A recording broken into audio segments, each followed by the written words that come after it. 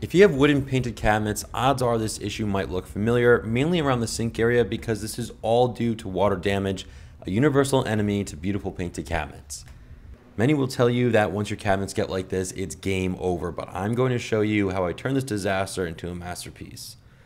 This case is pretty severe, but I have fixed worse. In this scenario, you'll notice the damage is concentrated on the center panel, but the frame directly next to it is not having this issue. The frame is solid wood, which typically holds up much better to water than the center panel does, which is made out of MDF. First things first, we always start every repair with a clean surface. Now I like to use this plant-based cabinet cleaner. It does a great job at removing all the food and dirt, and when combined with a scrub brush, it makes cleaning a breeze.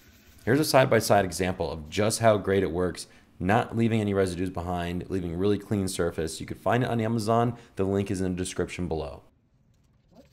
MDF stands for medium density fiberboard, and essentially all it is little wood fibers, kind of like sawdust a little bit, pressed together and held together with a bunch of glue. Now there's a lot of pros and cons to this, and there's a lot of places where you should and shouldn't use it, but that's a debate for a whole nother video at a different time.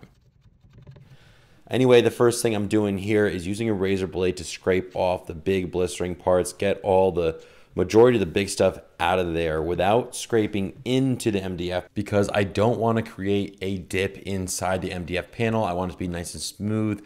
Making it as flush as possible is really important here. You really only get one shot. There's only so much you could do with the razor blade, so I'm going to take this little metal tool, flatten out what's there, and then I follow along with this special CA glue. It's extremely thin, thinner than water, also very toxic. I always wear a respirator when using this, but the MDF soaks it up faster than it could even soak up water. And once it comes in contact with each other, it hardens like a rock, making the MDF sandable. And we need to be able to sand to get it as smooth as possible. Otherwise, without the glue, it'd be like trying to sand a wet pile of sawdust. My goal here is just to make this as smooth and as flush and level as possible, but you'll notice that I'm going back around adding more glue and sanding and more glue and sanding. That's because as you sand off that layer of glue, exposing more raw MDF, and really we need it covered with the glue to keep it hard.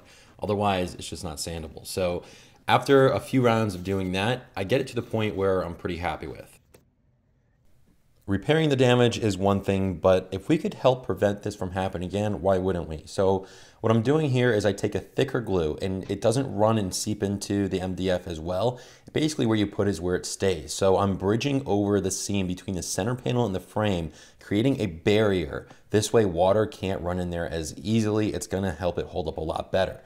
Now in a perfect world, you really want the center panel to be able to move freely inside the frame, but these aren't perfect cabinets, okay? They're not in great shape and they're already heavily damaged. So it no longer has the opportunity to move and shift around, but it's gonna prevent water from getting down there in the future.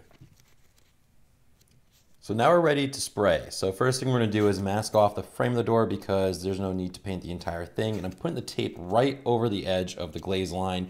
Makes touch-up a lot easier later on. So I'll clean up this big mess. First thing we do is hit with the primer. We're gonna do a couple coats of primer, really build up that area, sanding in between. This way it smoothens out even more. Now, if I had the opportunity to do this door in the shop, then I'd be doing a lot more coats of primering and sanding in between just to build up that finish, making it super smooth, using machines to sand, getting it absolutely perfect. But to do it on site in a house and have to touch up the entire rest of the kitchen, this is as good as it's gonna get. We'll fast forward here to after the primer is all dried and sanded, and then it's just time for the top coat. So we do a couple coats of the paint color, and after giving that some good time to dry, we could break down the tape, and then it's time for the finishing touch. We're just gonna go over it with a nice thin glaze line using a little artist brush to get that perfect line. Being down low directly on top of the door, you might be able to see a little bit of the outline, and the camera picks up more than what you could see in person. And plus, standing up, normal, looking around, you would never even know this damage was there.